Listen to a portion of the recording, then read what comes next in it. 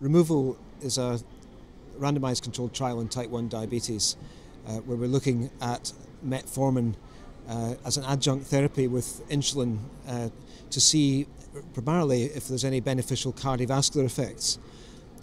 It's not a cardiovascular outcome trial because the size of the trial is 428 patients randomized and followed up for 3 years. So it was designed to look at atherosclerosis progression using carotid intima media thickness.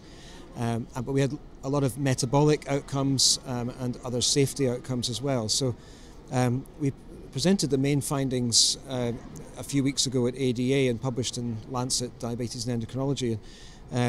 We showed that of our two atherosclerosis progression endpoints, one of them was positive, which was the tertiary. The primary was trending in the same direction but wasn't statistically significant. So the possible signal of atherosclerosis reduction in progression.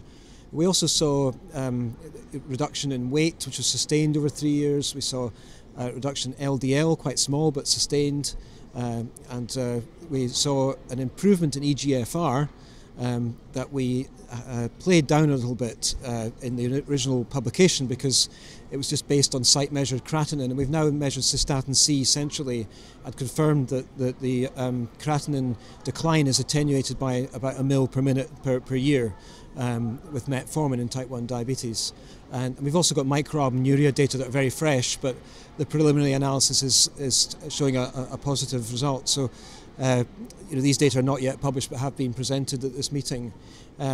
So we've got lots of other data showing that the safety of metformin in type 1 diabetes, and we've also shown that there's no particularly larger effect in obese patients. So current guidelines suggest that you should give metformin to people who have got BMI greater than 30 to help reduce their HbA1c and their insulin dose. But it does reduce their weight, but not any more than it reduces anyone else's weight. So it's hard to sort of pick the exact patient for metformin with type 1 diabetes, but it is safe and it has multiple small effects, which in the long term I think could be beneficial, because we've studied people who had type 1 for 30 years, with very high cardiovascular risk, and we've only studied them for 3 years, and that's still a very long trial in type 1 diabetes, because most type 1 diabetes trials are only 6 months or possibly extended to a year.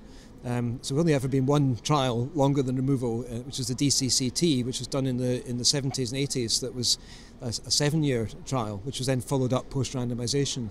And that's taught us most things that we know about type 1. But so removal, partly is important because it shows the feasibility of doing longer-term studies, in type 1 diabetes. Actually, when we designed removal, at the same time we were looking for funding to do a cardiovascular outcome trial with metformin in type 1 diabetes. But that was even in the era before all the big cardiovascular outcome trials were happening in type 2.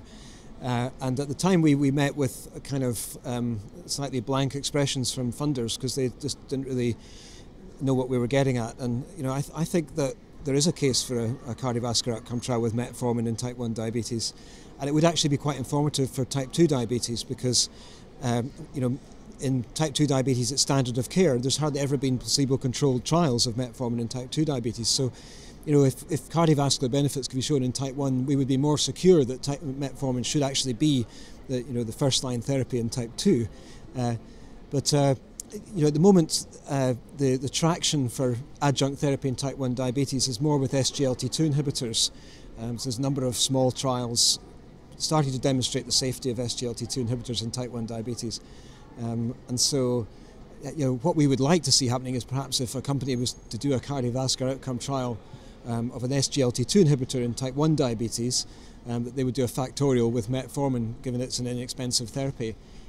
So we're kind of advocating for that, and we'll sort of watch the space.